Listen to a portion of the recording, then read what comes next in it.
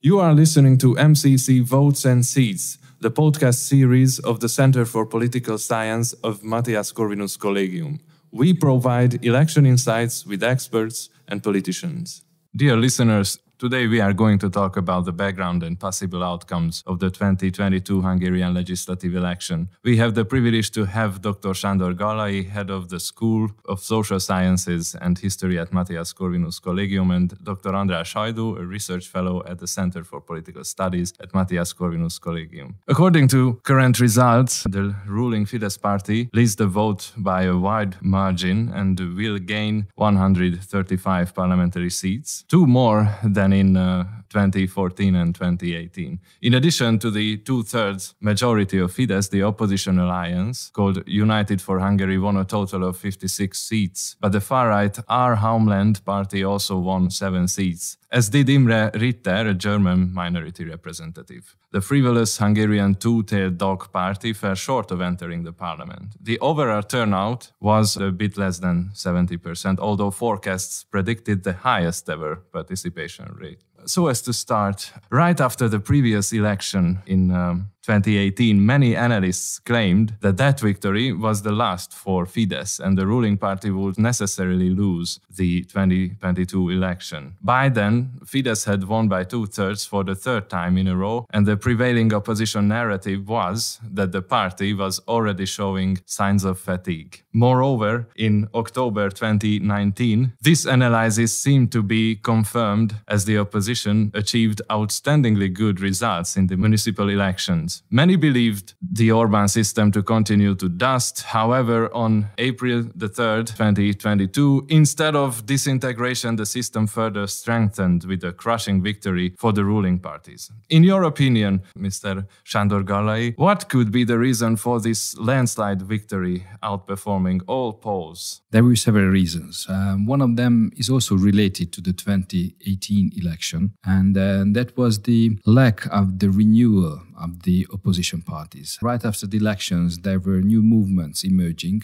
in protest against the poor performance of the opposition parties, and with the claim to get a renewal, they wanted to reshape the old established parties of the left. And we could see actually one of the organizers re-emerging as a result of the primary elections of the autumn of 2021, with the similar claim that it's high time to replace the old elite from the opposition. Within that, the most notable politician who was mentioned several times in this negative context was the former Prime Minister Gyurcsány, who leads the strongest opposition party, Democratic Coalition. And this was the main reason why the winner of the primary election, Mr. Mathias, could actually mobilize a few 100,000 new electorate, new voters in the primary. But right after this primary, the next 2 months after that showed us how the parties actually started to gain the upper hand over their Prime Minister candidate, and how the Prime Minister candidate became a lonely leader who was actually not supported by the six-party coalition, and how he lost this momentum, how this race, which at that time showed a slight advantage for the opposition parties in the public opinion polls, evaporated, how Fidesz from January onwards started to take over the leading position again in the public opinion polls, and how it consolidated its position in the run-up of the campaign. And with the campaign messages, with the much stronger organizational structure, with a leader, the Prime Minister Orbán, who enjoys a much higher approval rate than the actual popularity rate of the ruling party. And with Mathias and with some of his very poor statements, the lack of real strategy, the political mistakes during the campaign period, and the overall approval rate, which fell below the six-party coalition's popularity, were very strong elements of the outcome of the election. András Hajdú, would you like to add something to the aforementioned statements? Only 2 things. The polls showed that the majority of the voters did not want to change the government. The majority of the voters were, for example, satisfied with the COVID crisis management of the government, and they wouldn't like to change the government in a new crisis situation parallel with the war in Ukraine. And the opposition managed maybe every situation bad during the campaign. They made bad decisions And in this situation, they could not show themselves as a serious alternative against the government and the Fidesz. I see. And talking about the campaign, the election campaign, let's talk a bit about the rhetoric and the main themes and topics and slogans. So in the last months of the campaign, the ruling Fidesz party's main message was that they could preserve peace and stability while the opposition would lead the country into war. Basically, that was the bottom line. The United for Hungary list, however, urged a clear choice between East or West, claiming that the Orbán cabinet was an authoritarian pro-Russian option, while the united opposition was the only truly pro-EU choice for Hungary. So while Mr. Viktor Orbán campaigned with a more pragmatic, realistic, rationalist message, the opposition alliance followed an idealistic or more romantic path. In the campaign, Márki-Zay said, no fair and honest people would vote for Fidesz. And while the opposition PM candidate often formulated ambiguous statements about Jewish and gay people in Fidesz or providing lethal weapons to Ukraine or ideas on how to educate children at home with physical punishment and so on and so forth, the leaders of the allied opposition parties remained every time more silent and gradually backed out of the campaign. In the meantime, the ruling parties remained calm and leaving the ideological warfare behind and focusing on the war in Ukraine. So what would you name as the main differences between the election campaign messages and methods of the ruling Fidesz party and its opposition, András? There were always minimum one politician from the opposition list who said that Hungary should send weapons or soldiers to Ukraine during the campaign. Before the beginning of the war already, Péter Márki-Zay and another opposition politician said that Hungary should stop these things. And later during the campaign, they changed their positions several times, but there were always minimum one politician who said this opinion. And I don't know why they didn't see the polls, which showed that the huge majority of the Hungarian voters, more than 70%, said that Hungary should stay out of this war situation. And only around 15% said that Hungary should send weapons or soldiers to Ukraine against Russia. And the majority of the opposition voters also had the same opinion that Hungary should stay out of the war. And I didn't understand why they did not try to choose another topics during the campaign to change the political agenda.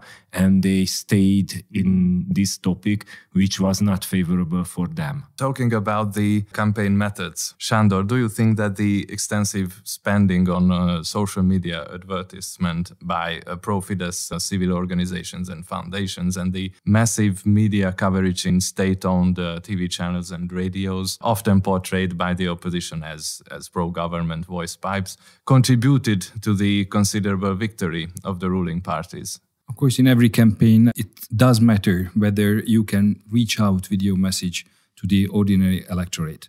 And the more you can mobilize your voters, the better results you can expect. And to mobilize your electorate, you have to be able to communicate with them. Of course, there are several layers of that. One thing is in the electronic media. Another thing is the printed. The third one is direct communication. The government could enjoy a strong position in certain dimensions. But in other dimensions, there were more equal chances. And the communication, I think, is important, but it cannot actually hide the very important performance dimension of a campaign. And if I may add one more thing to what András has already said, that in the campaign, it seemed that Fidesz originally started with a strategy to contrast two very long governing periods, the 8 years of socialist power before 2010 and the 12 years in power under Fidesz government. And their main message was that people had a much worse situation under the 8 years of the socialists, while since 2010 they have experienced an economic growth, a wage growth, their living standards increased, so there was governing performance behind it. And this was the main pattern of the election campaign, and this was disrupted by the war. And Fidesz was much faster to accommodate to the new situation. And it's not an accident that the two main slogans they emphasized were peace and security. And security is not only in the military dimension or defense dimension, but also refers to financial, material security.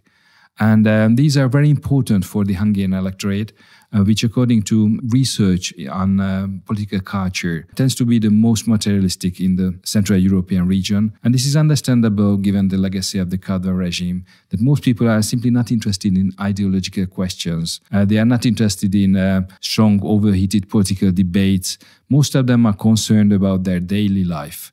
And of course, now, because of the bipartisan logic of the election, that generated a relatively high participation, and that politicizes the campaign as well. But when it comes to the decision, for most people, the most important factors are how they live, how they can secure their own households or families' security. And in that, they expected much more from the ruling Fidesz than from the opposition. And this is partly based on the past experience. Actually, the main campaign slogan of the ruling Fidesz party, this peace and security or stability, represents the identity of the ruling parties. However, what about the identity of the opposition alliance, if there is any? So, according to experts, the opposition was undoubtedly innovative when it came up with the idea of a common list and a common PM candidate. But this creativity depleted the party's resources, so they couldn't create a common identity. And the opposition coalition was ideologically, it was very diverse, and even the observers described the situation as a potential hindrance to presenting a united front to defeat Mr. Orbán. Péter Márki-Zay, the prime ministerial candidate of the opposition alliance, acknowledged his defeat when he took the stage among his family, so we could not see other members of opposition parties or presidents of opposition parties on the stage behind him. So, András, what do you think? Would it have improved the chances of the opposition alliance if it had formulated a different campaign message besides sending Orbán packing? Or was it really the lack of a, let's say, opposition identity that hampered the United for Hungary list from successfully communicating their messages? I think the core problem of the opposition bloc was that their group is full of with two strong personalities, two egoist personalities who could not work together in a team during the campaign. And we saw at the last phases during the campaign that they were mainly all of them were against Péter Márki-Zay, maybe only behind the doors. Some of them were against Márki-Zay openly. So I think the core problem of the opposition bloc was that they could not form a group, they could not form a team, and therefore they could not make a coherent, stable, and good campaign. So talking about the position of Péter Márki-Zay as the leader of the opposition alliance. For instance, according to the liberal leftist Momentum movement, stressed that all allied parties were responsible for the defeat. But on the other hand, according to Ferenc Gyurcsány, the chairman of the biggest opposition party, Democratic Coalition, Márki-Zay was not a real captain, as the captain's job would have been to take the ship to the port and not to the storm. According to Gyurcsány, Márki-Zay wanted to give the predominantly left-wing or liberal opposition a right-wing identity, which was a bad decision. The president of the center-right nationalist Jobbik party, Péter Jakab, claimed that Márki-Zay did not actually renew the opposition, but overthrew it. So, Sándor, how do you see? Did the opposition parties prepare for an a priori election defeat and let Márki-Zay take the failure for them as a whipping boy? They shouldn't have had to do so, but it seems that they did want to weaken the position of the prime minister candidate. I don't know at what point they actually recognized that it was at the cost of the election and that it would cause them the election defeat. But it's clear that last year, when they celebrated the 23rd of October, the opposition parties did not back Márki-Zay in the demonstration. There were very few people to attend their, so to say, mass gathering. The contrast was extremely sharp compared to that of the ruling party. And later on, when they had a referendum initiative, and they were supposed to collect supporting signatures. At the end of the year, in November, December, there were no activists to be seen here in Budapest. I can imagine the situation was the same in countryside. So these were very clear signals of the lack of support from the parties and the party machines. It could be partly because of the messages of Márki-Zay that he wanted to renew the opposition. And you can imagine the feelings of party activists who campaigned for their candidate, who was defeated by Márki-Zay, and then they are supposed to assist Márki-Zay in his campaign. This is a very difficult situation. It's a really challenging thing. And another thing is, of course, the lack of credibility in the movements of the former far-right party, Jobbik. They were actually hired, they were requested to join the six-party coalition because of their former electorate.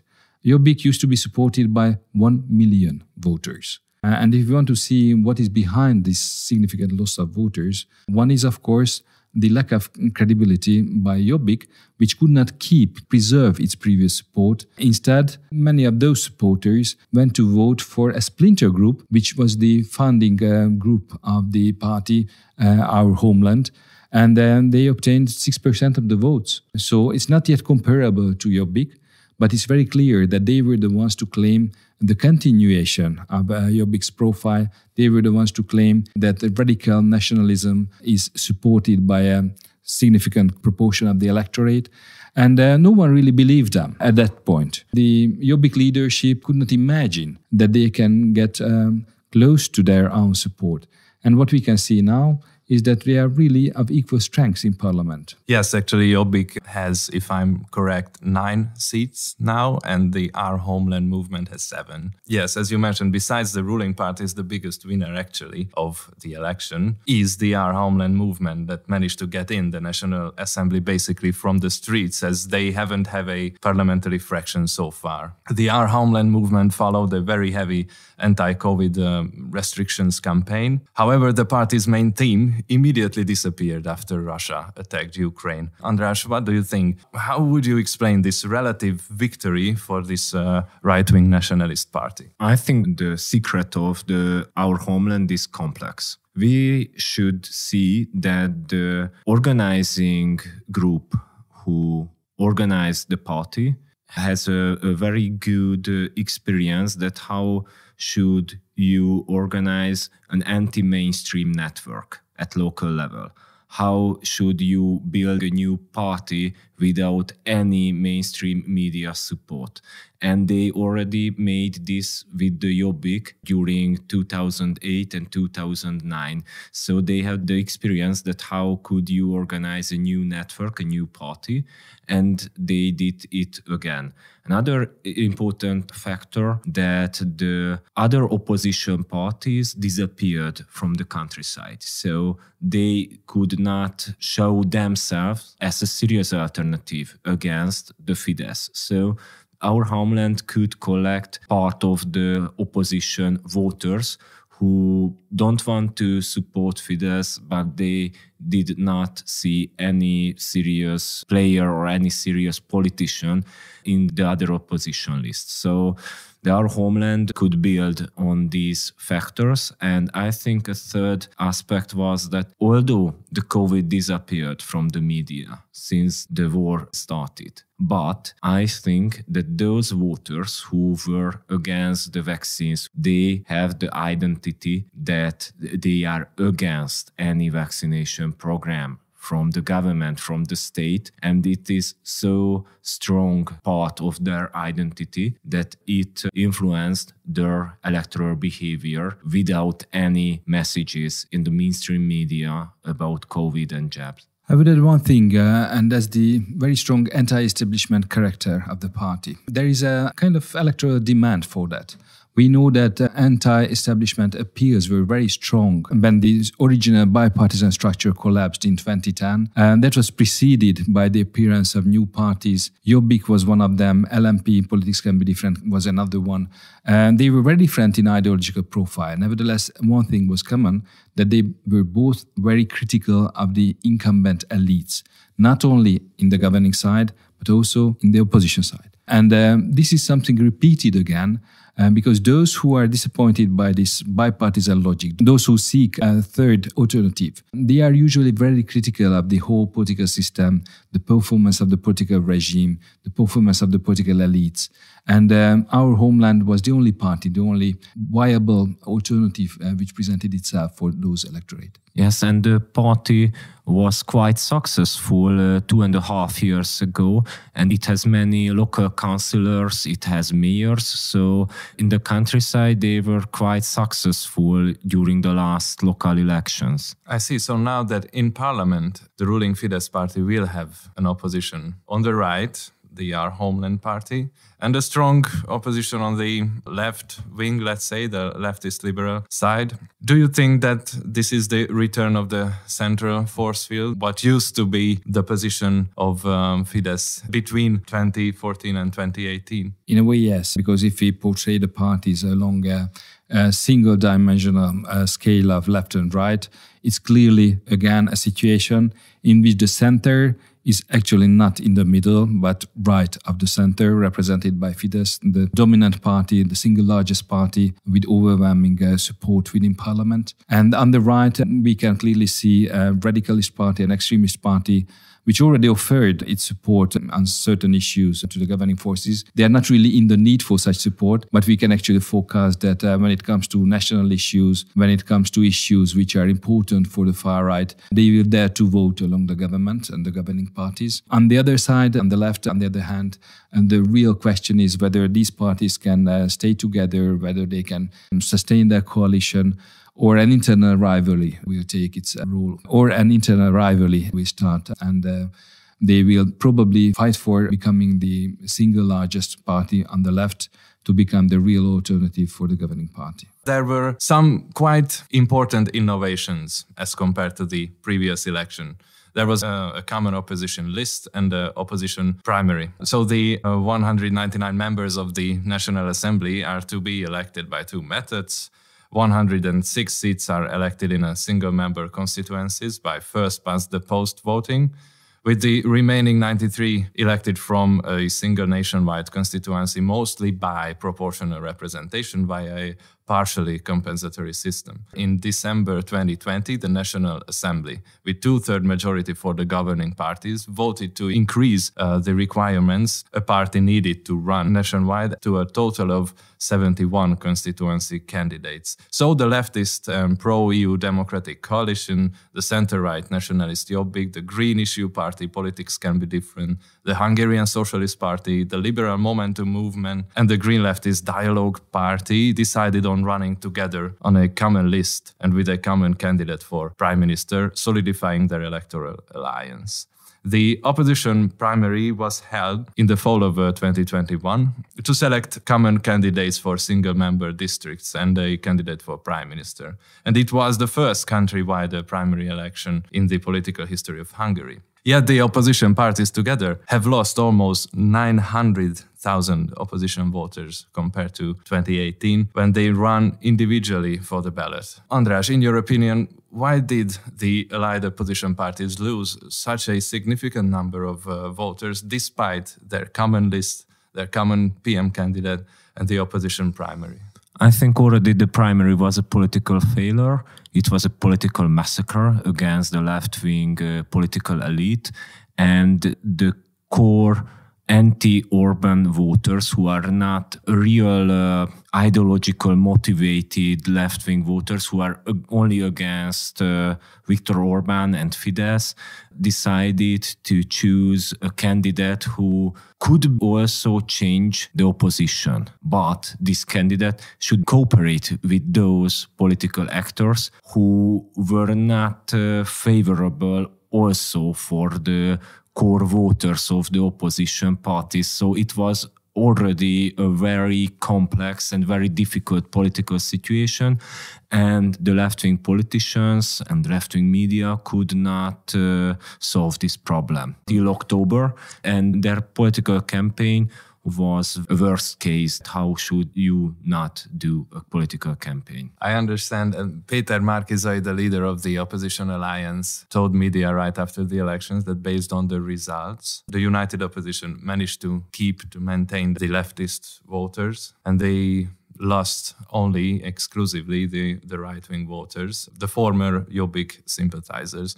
Sándor, do you agree with this statement? It's partially true, but not the overall truth. There are two things which I would mention. The first is, of course, it was really telling how Márki-Zay was left as a lonely person on the stage right after the elections. That was actually a continuation of the already mentioned autumn events. You can imagine if that was the attitude of the parties, to what extent they were able to mobilize their own sympathizers.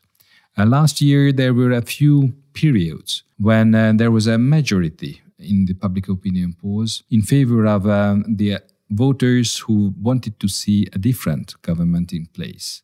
There were more people supporting a change of government than the ones supporting a continuation of the ruling party in power. The opposition could increase its support during the primary over the level of that of Fidesz. Nevertheless, after the end of the campaign, with the election, the overall outcome of the election result was very, very poor from their perspectives, which actually means that their campaign was a mistake. The way they cooperated actually undermined their credibility.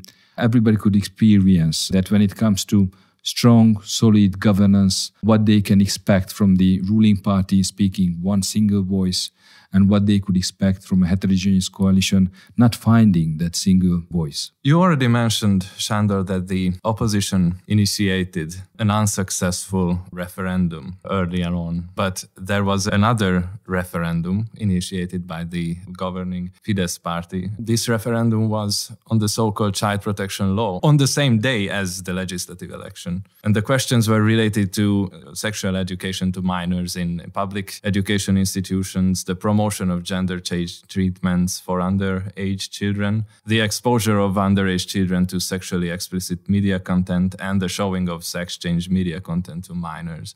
Yet, in the middle of a war crisis in bordering Ukraine, the aforementioned topics did not really seem to resonate that much in the election campaign. Although the opposition parties have considered the referendum nothing but attention diversion from the real issues like massive corruption, the deficiencies of the healthcare and education systems, economic recession, inflation, and so on. András, how do you see, did the referendum help the governing Fidesz party mobilize its voters, even if it turned to be invalid, as neither the yes or no answers have met the 50% plus threshold? It was an important issue for the core voters of the Fidesz, but I think the political agenda was quite different during the campaign, that it was not a main issue. It was also a question which was a split inside the opposition, because the MPs of the Jobbik voted for this law in the parliament last year. So it was also a split between the parties in the opposition camp about this issue, and they cannot form a united position about these questions. Actually, the referendum initiative came after the European Commission decided to launch an infringement procedure against the child protection law adopted by Parliament. Normally, in the Hungarian political system, it was not possible to have a referendum at the time of a general election. But one of the opposition MPs representing the Dialogue Party initiated a modification to the corresponding law and wanted to make it possible to have a referendum parallel with the parliamentary elections. The reason behind was that they have their own initiative, and it was their idea to try to mobilize the electorate through a referendum initiative. Their initiative actually partially succeeded, and there are a few questions which were approved by the National Electoral Council, but they were not quick enough to reach the time of the election. The government, on the other hand, could put together the referendum questions, and there was a referendum held together with the elections. And if you see the actual figures, one conclusion can be that roughly 500 to 600,000 people were missing to make the referendum questions valid. That is why we can also see that overall support for Fidesz was considerably higher than the ones for the support of the government's position in the referendum. From that point of view, the mobilizing capacity of the referendum questions was really limited. And indeed, as András has already mentioned, the campaign was not so intensive along that. I can see two reasons for that. Of course, in a war period, such questions which were mostly representing conflicts with the European institutions were overshadowed by the crisis situation in the East. Another reason can be, and this is related to Jobbik's position, it was not only Jobbik taking the same position as the government, but it was also the Our Homeland party, which was even more radical on those LGBT issues than the ruling party Fidesz. And I can imagine that the government did not want to have an intensive campaign because that could have also mobilized the supporters, sympathizers of the far right to a greater extent than they were actually willing to vote for Our Homeland party. As a conclusion, what kind of politics, policy making, decision making do you expect from the government and from the opposition? Because experts say that the opposition has basically two options left. One is the full boycott of the new parliament. The other is to analyze the expectations of the current strategy and evaluate the reasons for the serious defeat. So with all this significant and considerable victory for Prime Minister Viktor Orbán's Fidesz party, how do you see the following 4 years of Hungarian politics, András?